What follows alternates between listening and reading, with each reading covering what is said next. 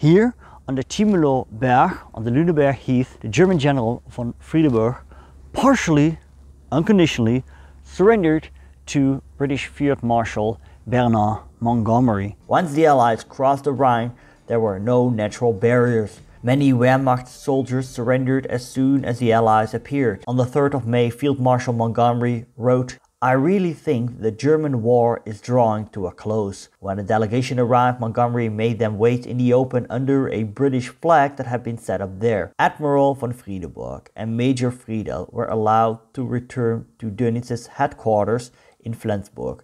They returned the following day. In the evening, the German delegate signed the instrument of surrender. It would come into effect the next day.